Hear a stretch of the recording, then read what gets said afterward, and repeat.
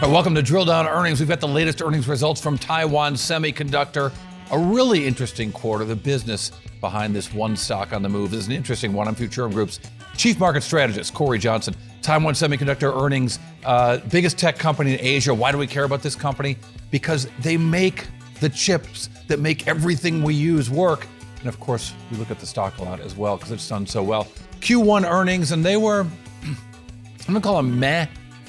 Wall Street likes a beat or a miss, and I guess it was a beat about 1.5% better than Wall Street expected. But let's look at the business, the actual numbers. Taiwan Semiconductor sales up, they're huge numbers, just jaw-dropping numbers, right? In terms of, they report them in Taiwanese, they report revenues in the US dollar, but most of their numbers are in Taiwanese dollars. Regardless, revenues up 16.5%, profits up 5%. But it suggested there's a little bit of a slowdown. On a sequential basis, the numbers were down if you look at the revenues. And that's concerning, right? We're supposed to be in the heart of AI. There's supposed to be a growth in PCs. We're supposed to see a turnaround in smartphones, automobile sales coming back. And when we look at the kinds of chips that they make, the smallest wafers they make are starting to really dominate this business. Their other business, those are the thicker than 7 nanometer wafers, were only 35% of revenues. So the 7 nanometers were 19%, the 5 nanometers, 37%, the 3 nanometers is super exciting. 3 nanometer, tiny wafers were 9% of sales. When we look a little bit deeper, one of the things we want to focus on with Taiwan Semiconductor is how much money they're going to spend in CapEx, right? We got the ASML numbers just yesterday, and those suggested that Taiwan Semi and others aren't spending on CapEx. And sure enough, when we see the CapEx numbers here from Taiwan Semi, they told us two different things. They said that their spending was less in the quarter, maybe less than they might have expected, but for the year, they're still going to hit their target of about $30 billion. And that means the estimates have got to go up on how much they spend. My estimates say they've got to spend at least $8 billion a quarter to catch up to hit that 30 billion number that they would otherwise miss. So we either expect an acceleration of CapEx spending, and that's what they told us is going to happen, or there's a change underway. And another change that's underway that seems to be going more slowly than we might have expected, again, is those 3 nanometer chips. There's always a new thing at Taiwan Semi. And what you see if you look at their results over time is you see a new process creep up and start to grow and maybe someday dominate, and they still get smaller and smaller. Indeed, they talked about 2 nanometer production by the end of this year. But the fading 3 nanometer growth is a little bit of a concern here. You would expect that number just to go up and to the right. It was only 9% of sales in the recent quarter. So how did the stock react when these numbers came out? Well, look at the chart. Stock sold off about 5% on the day, not a huge decline, especially when you look at the fantastic move in this stock over the last year.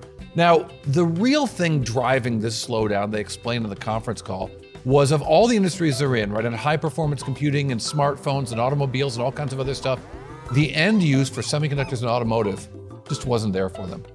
They saw a real dive in those sales in smartphones. So automotive, not great, and they talked about that, but smartphones really the big culprit here because it's such a big part of their business, and Apple indeed a big customer, although of course they're not allowed to talk about that. But here is Taiwan Semiconductor's CEO and outgoing chairman talking about what was slow to recover in the smartphone business and why auto is even worse. Yes, smartphone end market demand is seeing gradual recovery. Not a steep recovery, of course. PC has been bottomed out and the recovery is slower. However, AI-related data center demand is very strong.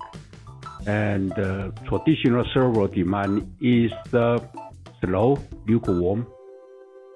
IoT and consumer remain sluggish. Automotive inventory continue to correct. All right, so what does this all mean, and what's your big drill down earnings takeaway and the bite? One number that tells us a whole lot. We'll have all that right after this. The drill down is brought to you by Futurum Group, where analysts, researchers, advisors, content creators, and marketing experts help business leaders anticipate and understand shifts in their industries and build strategies to leverage disruptive innovation. With deep analysis, Futurum Group's extensive industry experience delivers reliable research and data, thought leadership, and actionable advice to help you with your strategy and go-to-market efforts. Futurum Group, Your drill down earnings takeaway, just 1 minute on Taiwan Semiconductor, the biggest manufacturer of the most important semiconductors in the world. They reported a quarter that was kind of okay, 16.5% year-over-year increase in revenues, but sequentially the numbers were down, and that was kind of a surprise. They say that things are going to pick up. They're just not there yet. The smartphone recovery in particular has been a little slower than they would have wanted. And they said AI spending was great, but here's one number that tells us a whole lot. I promise that every time. 9%, only 9% of their sales were their hottest 3nm chips, the most exciting thing, or wafers, the most exciting thing that they're making. If it ain't one thing with this company, it's another. There's always something new on the horizon, but a 3nm rolling out a little more slowly than we would have expected. All right, drill down earnings. We appreciate your time. You can find me at Cory TV, on TikTok, on Instagram at Drill Down Pod, and on robust earnings reports on Futurum Group at YouTube. Drill Down Earnings, a production of 6.5 Media.